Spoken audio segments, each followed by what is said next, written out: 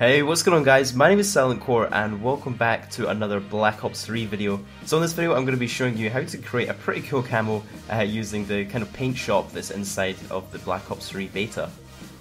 So I assume if you guys have been playing the beta so far you probably know how to do this, but if not you just hit the options button when you're at the main menu here and it pops up this screen and you can go into the paint shop through here. And you'll also notice there's a few other sort of greyed out areas that aren't available in the beta, such as the gunsmith that will be available in the full game. So once you get into the paint shop you'll see a list of pretty much every weapon you can use in Black Ops 3 that you can customize with your own skin.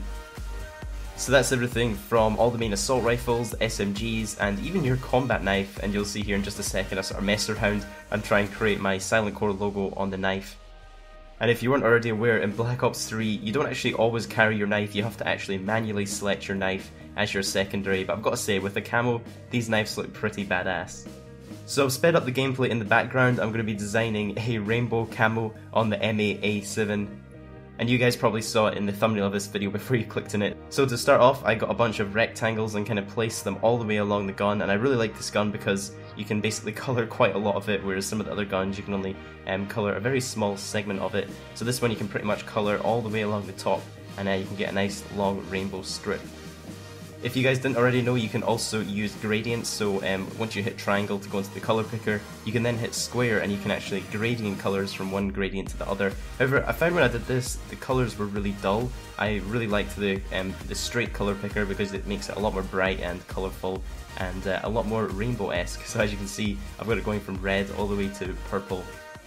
And then to do the camo part of it, I just added a load of these sort of flame decals onto it and kind of placed them over the seams of each colour just to make it look like it's kind of fading into each different colour.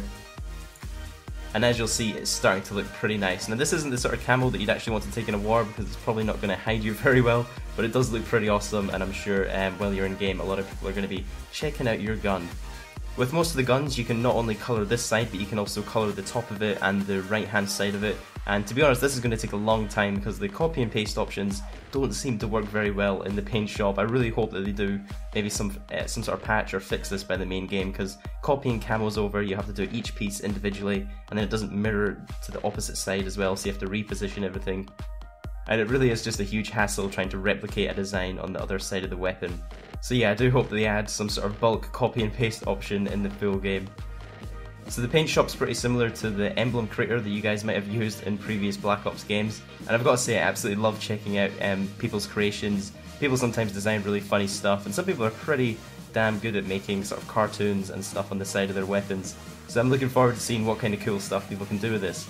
Let me know in the comments what you guys think of Black Ops 3 so far if you have tried it. Don't forget to leave a like on the video, and I'll see you guys in the next one.